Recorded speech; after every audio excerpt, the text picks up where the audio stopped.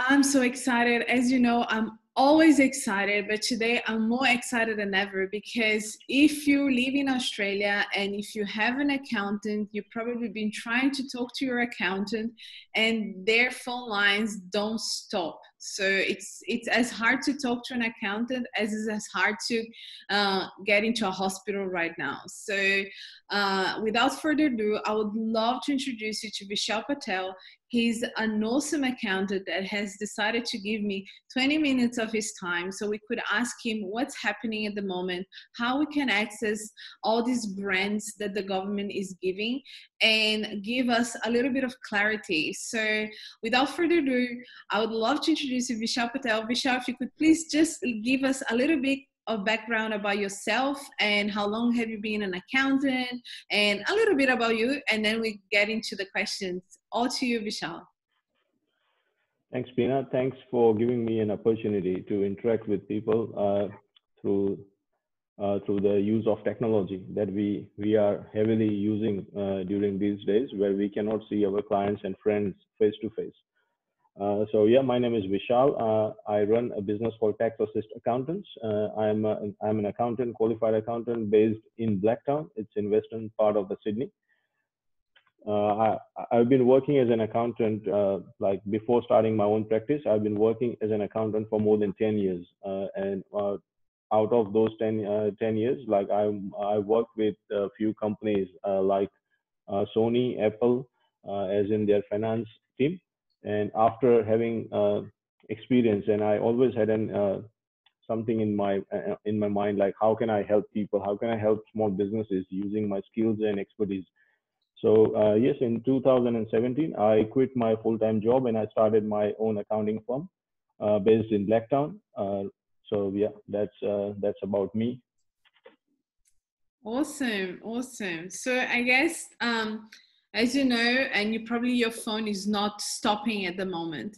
A lot of we're so lucky to be in Australia, and the government is trying to help and trying to minimize the economy impact that coronavirus is having here in Australia. We can't talk about the world, but at least here they're trying to put measures in place to help us. Now, one of the supports that the government offered was one that I think is the cash flow support for small businesses. Can you give us a little bit of clarity on that? How does that work and who can apply for that? That's right. Yeah, as you rightly mentioned, like in Australia, government was being criticized early days when the pandemic started. Like a lot of people were saying like government is not fast enough in responding and helping businesses and individuals. But if I see it today, like I can see like the way government has taken steps to help businesses and individuals that are very precise and perfect steps that they have taken. They are trying to help those people and those businesses who are really in need. So yeah, the first benefit they announced on 12th of March is the boosting cash flow for small and medium-sized businesses. So eligibility for this business for this package is any business or any not-for-profit organization whose turnover is less than $50 million and they had registered ABN as on 12th of March 2020. So these are the basic criteria to be eligible for this. And if you employ staff within your business, then you are eligible for this. And when I say staff, that means, that there are so many small businesses who don't have people outside their family, but they are paying their family members because their family members are supporting them in the business. So they are treating family members as employees, or sometimes directors are the only employees in the business. So all those businesses will be eligible. So there is no exclusion for related party employees in this package. So how this works is like, if you have an employee, then you withhold PAYG or tax from their wages, or if you are paying yourself director wages or director fees, you also withhold some money from your pay and give it to the government as tax. So that will be the criteria ATO will be looking for, and whatever amount you withhold for the period of January to March 2020, your payment will be based on that. And the maximum amount that any business can get is $100,000, and minimum amount is $20,000. So how that works is like once the business has lodged their quarterly business activity statement, which is ending on 31st of March 2020, ATO will release the payment based on the PAYG amount that you are withholding in your business. So let's say some businesses are not withholding or not required to withhold any payments. So even those businesses will get the minimum amount, which is $10,000, which will be passed on at the end of this quarter. And there will be further payments coming in next quarter and the quarter ending on 30th September 2020. So those payments will be based on the first payment, which was made to the business. So yeah, this is very, very precise step to help businesses in paying their regular expenses like wages or rent or those kind of things. Yeah. And how about businesses that do one yearly payment? So like maybe they run the business all year and then they just do it all at once, not instead of doing quarterly, they do it yearly. Does that apply for them as well? Yes. So far the guideline which is given by the tax office, they have included and they have given specific examples in their guideline. And in those examples, they have mentioned about businesses who are lodging every quarter or businesses who are lodging more frequently, like monthly installment activity statements. Government has announced these packages in emergency situation kind of a thing. So not every detail is available as of now, but what they have said is like if you believe that you are genuinely affected by this, and if you are fall a little bit outside the criteria, they will be looking on case-by-case basis as well. Oh, that's nice. And another hot topic and a hot one that was the JoobKeeper one. So can you explain how it works and who is entitled of that? Yeah, sure. So JoobKeeper payment is a payment they have introduced, government has introduced to save hundreds of thousands, if not millions of jobs in Australia. So how that, the main reason behind this is, the first advice that government announced for the closure of some businesses like restaurants, nail and health beauty salons, they were forced to close and they are not operating as normal, but their rent is still going on. Their employees are still on their payroll. So this benefit will be specifically helping those businesses who had employees as of March 2020 on their books. And now because of these restrictions, their hours have been reduced or some, in worst case, like they have stood down some employees. So how this payment works is like employers can apply for JoobKeeper payments for eligible employees. And the condition for this is any business with aggregated turnover of up to $1 billion and they have suffered drop in their revenue by 30%. Or if the business is big and if their annual turnover is more than $1 billion, then the condition has increased, like their turnover must be reduced by 50%, then they are eligible to get this benefit. But from my understanding, they have to have the cash flow themselves, and then the government will give them the money in May, correct? That is right. So as of now, businesses can register online for these payments. And once they register, they will get a confirmation from the tax office that they will get further information. And just recently, 1 day ago or 2 days ago, this JoobKeeper payment has been passed through the parliament. So now it is official. All the recommendation or all the announcement government made, it's all legalized now. So yeah, sooner or like within a week or so, there will be more information coming on this. I see. But from, if I remember correctly, when I was seeing the interview with Scott Morrison, some reporters asked him, oh, but what happens to the businesses that don't have that cash flow? They can't really be paying their employees now because they down to zero, because if they're paying rent probably rent goes first, otherwise they lose the location, and there's so much happening. And what Scott Morrison said, well, oh well, those businesses should be talking to their lenders or their banks and getting a deal with them. I don't know if I'm wrong, correct me if I'm wrong, but does that mean that he wants businesses to go out there, get finances, and maybe get a loan from the bank, and using this JoobKeeper scheme as a security, knowing, look, within I've applied for this, so once I get that loan, that money from the government, that's where you're gonna be getting the payment of your loan. Is that what my understanding, or am I completely wrong? No, that is right. As you mentioned, like, you know, when government announced this JoobKeeper payments, they mentioned like you must continually paying your employees as of now, but the first payment you will get from government will be in May. So a lot of businesses were worried, like how can they keep employees and keep paying them when their income has stopped? And this was happened in like late March. So there was a couple of weeks in March and 4 weeks in April.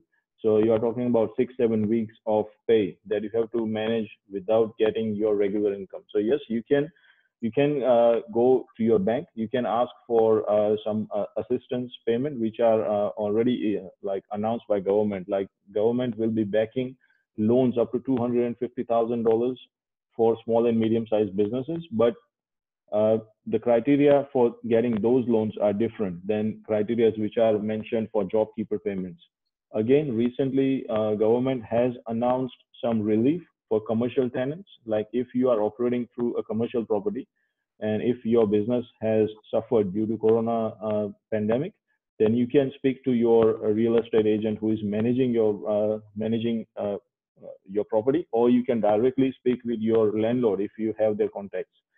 So there is no specific rules how you're going to get that relief. But what you can do is you can put up a case. Like you can talk to them, saying them, you can give them some numbers. Like this is the loss in revenue that you have received in your business, and you have this many expenses like rent, wages, electricity, and other things. And landlords will talk to their agents, and they will come back to you with some relief. So that is also possible. I see.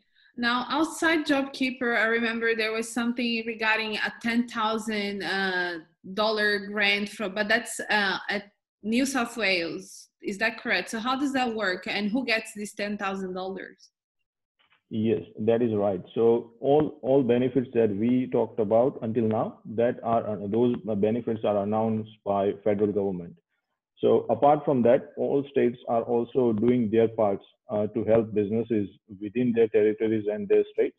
And similarly, New South Wales have announced a grant, which is called Business Fast Relief for Small Businesses. And how you can qualify is there is a simple criteria for that. So your business can have up to 19 employees. So this is for small and medium-sized businesses. So you should have less than 20 employees in your business. Your turnover must be more than $75,000. Then your business must be registered as on 1st of March 2020. And your business, you need to be able to show that your business has suffered due to this Corona pandemic. Then you can approach New South Wales government, and the application for this grant is not open yet, but it will be done through Service New South Wales. And they haven't started taking application, but there is an end date where you cannot make application after that date, which is 1st of June. So we are expecting this application will open soon. So there will be approximately 4 weeks time when you have to apply for this grant within New South Wales. I see. Now, let's hope that gets sorted quick, because probably will be crazy. I hope that they're preparing in a way that doesn't happen what happened with Centrelink when the website just went down. So probably this is what I'm hoping, that the reason why they haven't opened it is just because they're trying just to prepare, because they know the amount of applications they're going to receive. Now, I have some questions. So I have friends, I'm a foreigner, and I'm a citizen now, but I have friends that are like on student visas, and they run businesses. They've been running businesses for a long time, and they're taxpayers, and they have employees and everything. So is there anything that can help these people as well? Like their visa situation affects anyhow their businesses on applying for this JoobKeeper or anything like that, or Yeah. it's okay for them? So yeah, when someone is on temporary visa who is not a permanent resident or citizen in Australia, but if you are running a business and if you are employing people who are Australian residents, then you may be eligible for these payments, which are announced for the small and medium-sized businesses in Australia. So government has not said anything like, okay, if the business is owned by a temporary resident, then that business is excluded. They haven't said anything like that. But yes, tax office will assess some of these payments once you lodge your business activity statements.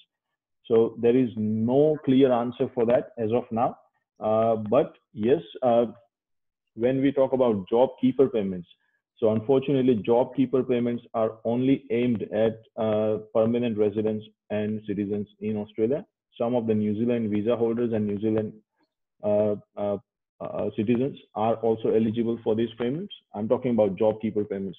But for job keeper specifically, government has said that temporary residents and student visa holders are not eligible for job keeper payments. But there is actually some sort of hope for them, is like if you are living in Australia for more than 12 months, and if you are a temporary resident including overseas student, you can access to your superannuation fund. If you have some balance, you can access up to $10,000 in this year and $10,000 in next year. I see, because that was going to be my next question, because students are a big drive on the Australian economy, and I think Australia makes a lot of money on international students. Now I know, because when I migrated to Australia, I was lucky enough, because I'm Italian, so I have an Italian passport. I came as a working holiday visa, but my husband, because he's Brazilian, he had to come as a student visa. And as a requirement back then, and I think it's still the same, you need to have 12 months worth of money in order to support yourself. And this was the Scott Morrison's answer to, oh, what about your students? But what about the students that are doing a master degree that takes longer? So yes, they probably already used up all their 1 year worth, and they were just working that part-time to support themselves here. So so they are allowed to touch their superannuation money. They would only have access to once they leave the country, correct? That is right. That is right. So this is what I have seen recently. Like if you are on student visa and if you are in Australia for more than 12 months, you can access to your superannuation fund, and you just need to have your MyGov account, and you can put your application from there. So this is something which is available in public information as of now. But one of my clients who actually contacted their super fund, and they've been told that because they are not permanent resident, they cannot have access to their super. So there is still a lot of uh, information is not passed on to all parties involved. So yeah, hopefully it will be clearer over the next week or so. So in the example that you just gave, what can this client do now? Does he has to report their superannuation fund to the government? How does it work?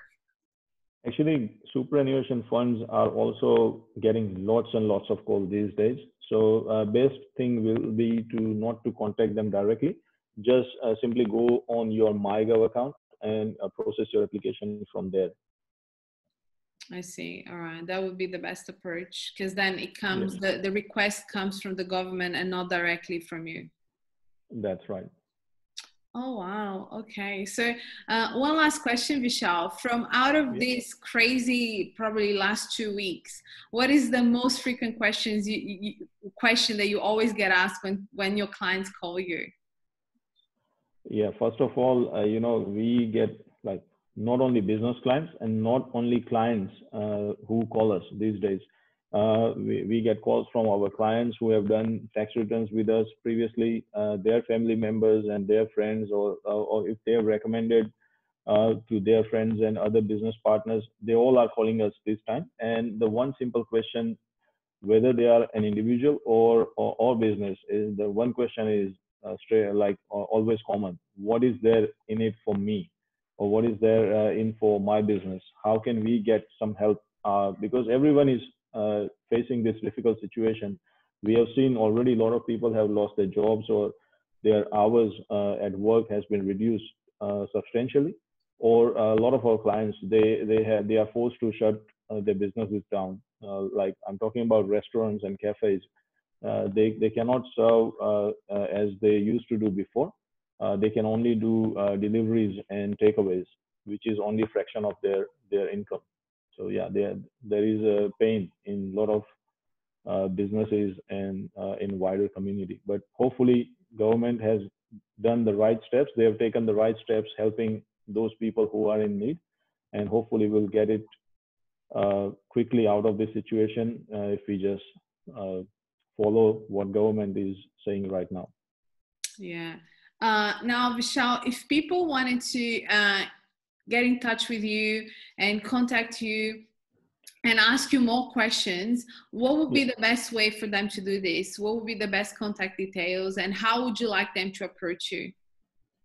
yeah. If you want to reach out to me, we our office is closed, but even today, which is a normal public holiday, I'm seeing a few of my clients today, so I'm free for my clients and for someone who want to know something about these things. You can always contact me on my office number, which is 9056 3399, or my mobile, which is 0433 663 964. Or you can send me an email at vishal@taxassistau.com.au. All right, I'm gonna put all this information down in the Dropbox, and probably people who I guarantee that a lot of people will probably have more questions because each business is different and each person have a specific story as well that you have to deal with. And I just wanted to thank you so much. First, to do this on a public holiday, and thank you for being open and for sharing with us all the information that you have. I do understand that a lot of the stuff still not finalized. So you don't, and we don't have answers for everything, but I do appreciate like your time and your big heart of and trying to help as many people as possible. And yeah, thank you so much, Vishal, for giving me the opportunity to interview you and for giving people the opportunity to listen from an accountant directly and from a qualified person the correct information. So thank you so much. Thank you, Pina. Thank you very much.